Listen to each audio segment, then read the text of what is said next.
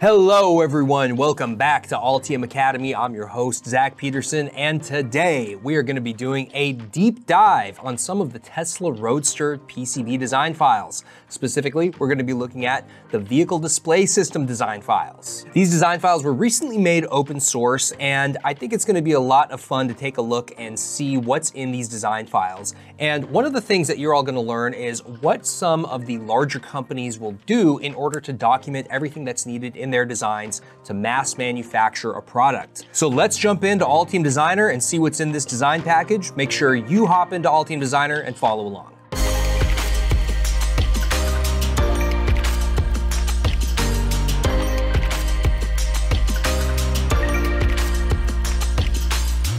We recently ran a design challenge and we got so many great submissions from all of you folks in the audience. And so we decided to run another one with these Tesla Roadster files. So if you want to get an edge on the competition, make sure to hang around through this video and learn everything that's in this design package. So first things first, let's jump into this zip file and we can see everything that's included in this design archive. Now, when you open up the zip file, you're going to see two folders inside the zip file. First, you're going to see a folder that has all of the bare PCB fabrication files. You're going to see a bunch of folders in here, and if you start opening up these folders, you're going to see a .pho file in each of those folders. So that is a photo plot file, and it's basically a Gerber file. There's a PDF in one of these, and you can see here if you open this that this is your fabrication drawing. So here you've got your drill symbols, you've got a drill table, all the tolerances, everything you'd expect there to be in a fabrication drawing. That's all of the fabrication data. And of course, if you want, you can go through, extract all of these files and put them into the CAM editor in Altium Designer, take a look at the actual production files. Next, let's take a look at the other folder. This other folder contains native Altium files. Now, you've really only got two Altium files in this folder. The first one is a PRJ PCB file, and then the other is the PCB doc file. You should notice here that there are actually no schematic files in this archive. The schematic, however, is in a PDF. And so you can see right here in this screen, I have the PDF of the schematic pulled up. There are some other PDF documents in this folder as well. So for example, we have some assembly PCBA drawings that I'll run over momentarily. That's everything that's contained in this design archive. So first, let's jump into the schematics. The schematics, of course, were produced on the Tesla Roadster back in 2006. So naturally, we would expect there to be some older parts in this design. If you start scrolling through some of these pages, you might see some part numbers that you recognize, some you don't recognize. For example, here you see some SN74 Schmidt triggers. Here we see this strange part number for an MCU. I don't know anyone that uses an LH75401 MCU. But if you just start looking at some of these part numbers, you may find that some of these are actually NRND or obsolete. So for example, this LH75401 is discontinued at DigiKey. And if you go over to the NXP website and look up that part number, you'll actually find a page on the support forum that states that this particular part is obsolete and discontinued from the NXP portfolio. So if you want to use this design, you're going to have to procure one of those old chips from an overseas vendor, or you're going to have to swap out for a new microcontroller. Next, if we just scroll down, you'll see some other parts in here, such as, for example, these Cypress memory chips. If I just go back over here to my internet window, you will see that this particular memory is also an obsolete component. So just another example of a part that needs to be replaced if you actually wanted to build this. So although there are some obsolete parts in here, the design is pretty thoroughly documented, and if you wanted to, you could go through and recreate schematics from all of this design data that you see here on screen. Now, as you start looking more through this schematic, you're going to see some other parts that are really like a blast from the past. So for example, this MC74, if you just put that into Google or DigiKey or Octopart, you're probably going to land on a page like this. Click through to one of these products and you're going to see it's also obsolete. Some of these other chips that are in here, so for example, like some of these power regulators, some of these are Linear Technologies chips, and if you go over to Octopart and search for these, you'll actually find that these are still in production. So not all of the parts are obsolete, but a lot of the really main critical parts are obsolete and would need to be replaced if you ever want to do anything with this design. Now, one of the main things that is, of course, missing from this design package, which I didn't mention earlier, is any of the firmware. So this is a really big roadblock to doing anything with this design. You'll notice here, of course, we have a microcontroller that runs pretty much everything in the board, but without that firmware, the microcontroller is really not useful. If you were to use this design, not only would you have to switch to a new microcontroller, but you would also have to write all of the code from scratch. With that in mind, let's take a look at the PCB layout file. Here, I'm inside the PCB layout file, and for those of you who have ever done a migration from another CAD tool, you will notice here up at the top in the file name, it says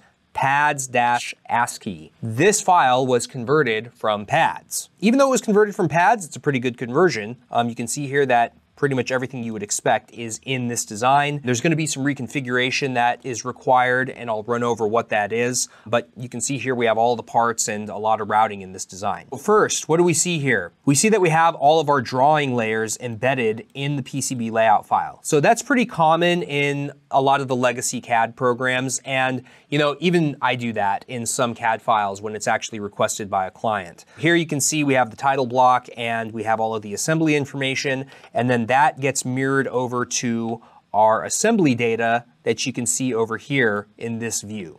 In addition to the assembly data embedded here, we also have something else, which is our conformal coding layer. Now, the conformal coding layer may not be obvious, but if you just turn on this layer, you can see that there's these little call-outs to different parts of the board, and then there are some notes here, and it kind of looks like an assembly drawing. Well, that's what one of these PDFs is.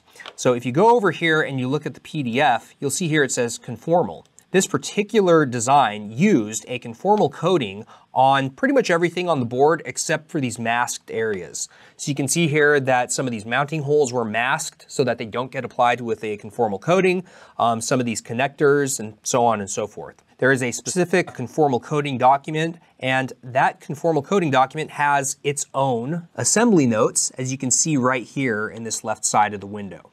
So let's jump back into the PCB layout. Here, if I just go back to the PCB layout and I turn off some of these other layers that we don't really need, you're gonna see here that we've confined this down just to the signal and plane layers. So there are a few things going on here. So first things first, when I just put this in single layer mode, you can immediately see that as all the other traces fade out, there's a lot of nets that are unrouted. When I go through here and I just do some quick net highlighting, some of this is ground. So this was probably filled in with ground poor, or what you can see here is that the ground net configuration is actually incorrect. It's not connecting to these nets like you would expect.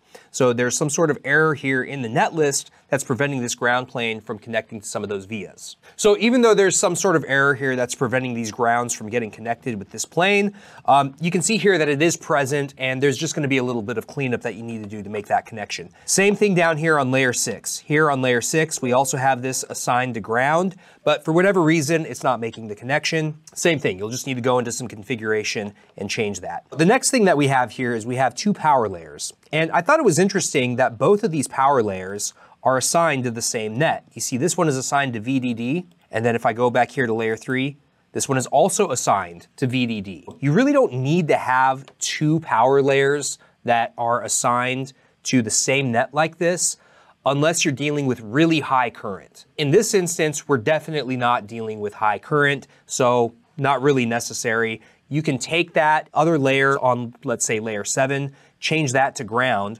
or you could rearrange these internal layers a little bit so that you actually put ground between layer 4 and layer 5, and that will help provide some shielding for the signals on those layers. So next, let's just take a quick look at layer 4 and layer 5. On layer 4 and layer 5, you notice something that is pretty standard when you have two signal layers close together like this in a digital board. You can see that the routing is all orthogonal, or it's all perpendicular. So here on layer 4, we're going vertical. Here on layer 5, we're going horizontal. This is, of course, very useful to help prevent coupling and crosstalk. Of course, you don't have to do it like this. As I mentioned earlier, we could rearrange some of the layer selections here and then maybe put some ground in between layer 4 and layer 5, and that will also provide shielding that will help prevent coupling and crosstalk. That's another option for dealing with any issues that might arise in terms of SI in this PCB. So that handles the layer stack up and some of the aspects with layer selection. Next, let's just jump back here into the 3D view. Now in the 3D view, I always like to take a look at this because it's pretty instructive as far as what's going on with some of the standard design rules that you need to get the board built correctly. But you also can identify some really simple mistakes, such as here you will notice that it has Tesla Motors written right on the exposed copper. Same thing over here with the logo and some of the designators and some of the miscellaneous text. So for example, you have this very small U13 right here, falls directly on exposed copper. That's a pretty simple DFM issue that we need to solve, and it can be easily solved if you just take a look at the design rules. So jumping into the design rules, we do see that there are some custom design rules that are already set. So for example, you see that there are some net specific design rules here under clearances. You'll also see that, for example, we have a net specific design rule for routing. However, the mask expansion rule is set to the default rule. So this is one of those things where, for example, if we were to just set this to, let's say, all vias, and we tent all vias, we could easily apply that in the design rules. Just hit OK. And then once that update finishes, you can see here that most of those exposed vias are covered up, and that's going to handle quite a few of those DRCs that we would have noticed earlier due to silkscreen being printed directly on copper. 10 seconds later. Now, if I zoom out, you're going to see some other interesting features on this board.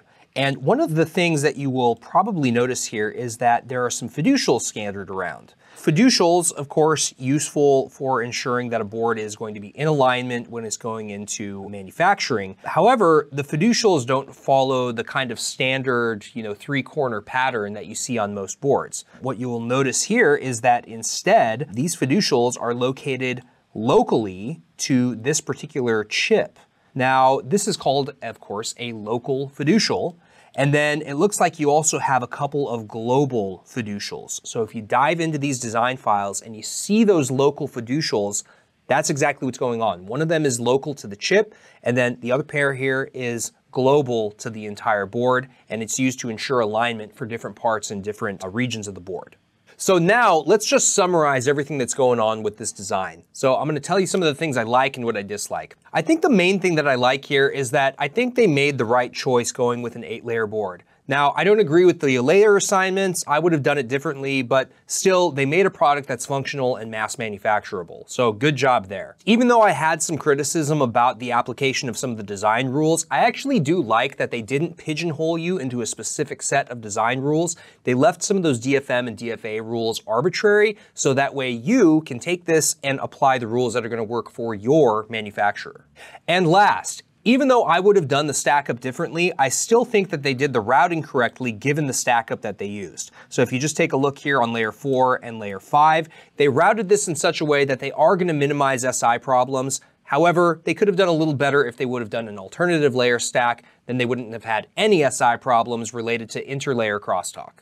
Thanks for watching this video, everybody. Make sure to take a look at the link in the description. There is a link where you can download this entire design archive and start playing with it yourself. And if you did download these files, you're going to have an edge over the competition in our next design challenge. Make sure to stay tuned to the channel for more info on that coming soon. And as always, folks, make sure to hit that like button, hit that subscribe button, leave your comments and questions in the comments section. And last but not least, don't forget to call your fabricator, folks.